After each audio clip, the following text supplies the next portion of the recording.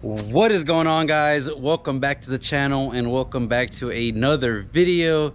And today we're finally done with the machine polishing of the ZL1, and it is time to show you guys how to apply ceramic coating and just how amazing that stuff is.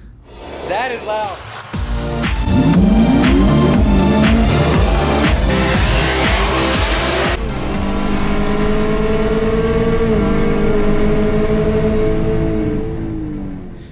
Now, before we get into the video, guys, I want to give a huge shout out and thank you to each and every one of you guys that support the channel. We are growing, getting bigger and bigger by the day, and I couldn't be doing this without you guys being interested in my content and what we provide here on the channel. So if you haven't, consider hitting the like button if you like what you see, and subscribe so you can stay up to date with all of our ZL1 content and other speed related news. Now, with that being said, let's get right to talking about this ZL1, guys. So we finally finished machine polishing this whole car, and it is very time consuming, guys. Honestly, machine polishing is a very time consuming job and takes quite a bit of time. But when it's all said and done, guys, this thing looks amazing. Any car with a machine polish job done to remove any swirls really gets everything to pop even more off of the paint. Let's go ahead and we'll go back through and wipe everything off, remove the blue tape, and get ready to show you guys what we're going to be using for the graphene ceramic coating. We got the Camaro back up in the air. It'll make it easy for us to do the application, not to be bending over, similar to the machine polishing, and also help us with removing the wheels when it comes time to applying it on the wheels. But guys, this is what we're going to be working with, and that is of course the Adams Graphene ceramic coating kit, which actually comes with quite a bit of stuff, guys. So first of all, you do get these 3 liquids, and this being the star of the hour, this is the graphene ceramic coating. Now, along with that, you do get the Adams surface prep, which is what we're going to be using to remove any of the excess oils from the car. We do have a UV light, which actually reacts with this to let us know when we're applied stuff. We also get a ceramic boost, so you apply this after you've applied the graphene ceramic coating and have let it cured. You can go ahead and throw in some ceramic boost to really enhance the gloss of the graphene coating. You get actual gloves, which you're going to be using because you don't want to get this in your hands. You get 2 gray applicator suede pads, which are going to be nice. You get some suede gray towels, which you will use right after you apply the coating. You wipe off with these, and if there's any extra residue left over, you have the Adams single polishes that comes with 2 of them. We will be using 1 of them with our surface prep, and then of course if you gets too wet with one, we give you a second one to use. So all this, and of course they do give you this nice installation instructions. So it's pretty simple. So you can go through the instructions here, and basically you want to first prep the place using the surface prep and the 2 single soft towels, and then when it's time to do the application, you're going to be using the coating, the suede applicators, the suede towels, and the gloves. So very simple. Again, the kit comes with instructions, but I'll show you guys exactly what we got to do and how we do it through the process. Now, why Adams and not other coatings, guys? Well, because Adams is very user friendly. This stuff is going to be really good and last almost as long. I believe this has a 2 to 3 year like longevity, which is amazing. Perfect, and should give us that high gloss, ultra hydrophobic properties for, you know, years to come. So without further ado, let's get right to doing the application. All right, so first step into the ceramic coating application is to go ahead and use the Adams surface prep. It's the purple bottle, and basically just swipe and spray lightly. You don't need to go too heavy on it, just kind of let it prime. There you go.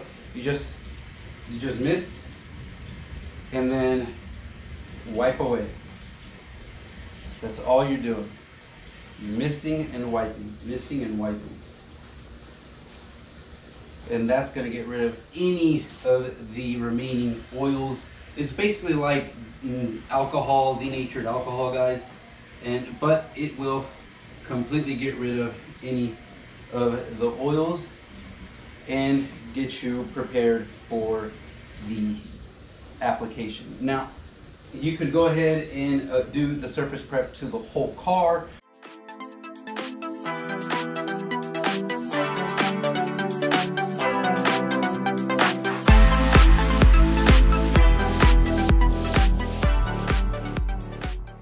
The hardest part is done, to be honest. The wiping away and doing all that, that is probably the hardest part of this process.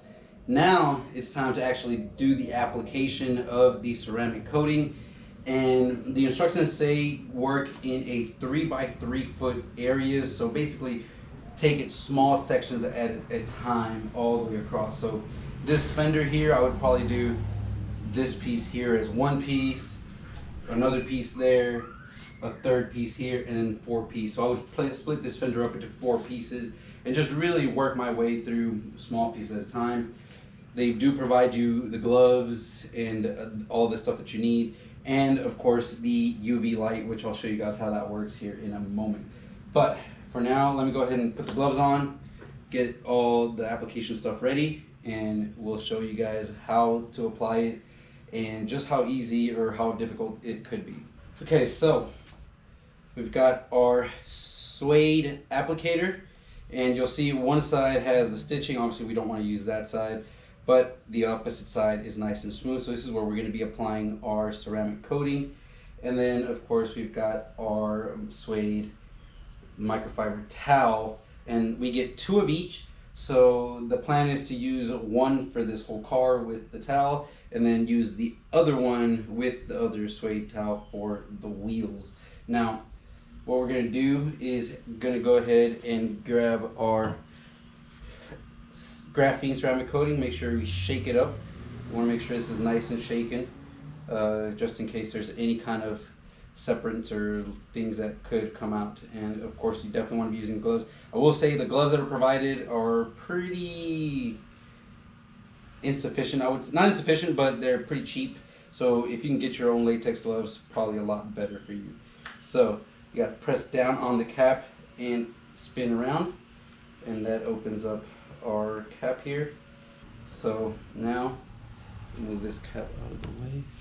So now we're just going to put a nice healthy strip down the middle here. There you go.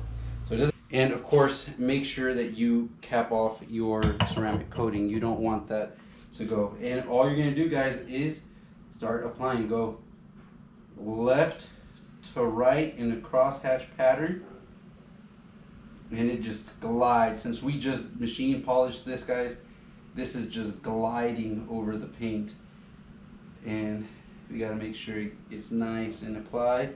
So you're gonna go left to right and then up and down. So we want to do that, and you'll notice that the coating actually starts to go turn to a rainbow color effect. And once that rainbow color effect kind of dissipates, then you know it is time to go ahead and remove the coating. So up and down, left and right once, and you're going to see it actually changing colors.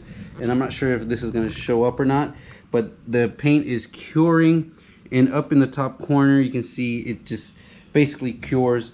And it really doesn't take too long, guys, for this to really cure. And then you can just go ahead and get your towel and wipe off the excess. You'll see the color starts to kind of fade out. It doesn't become as strong, and that's when you can come in here and just wipe off any of the excess with this towel, and voila, we get. So now you make sure you wipe off all the excess, left to right, up and down,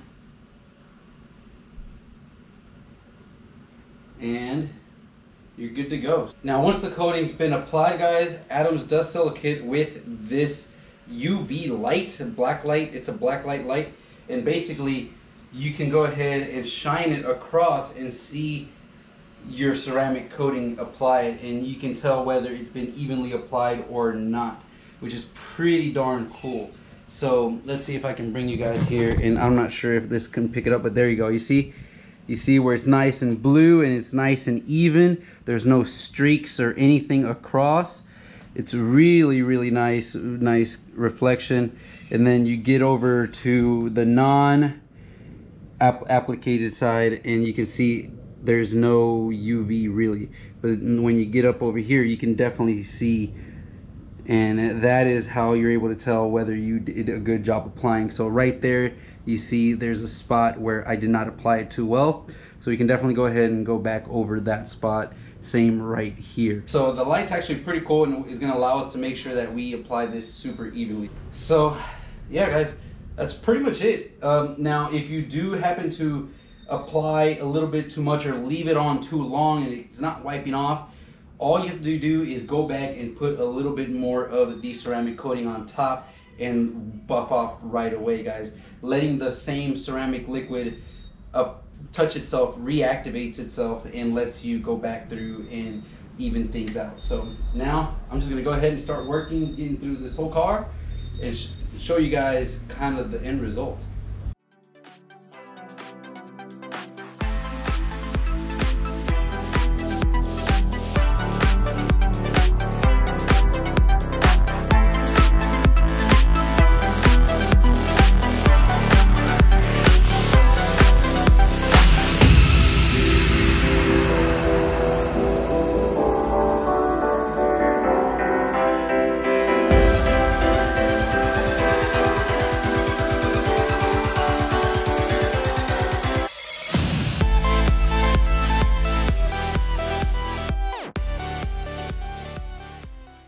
Whew.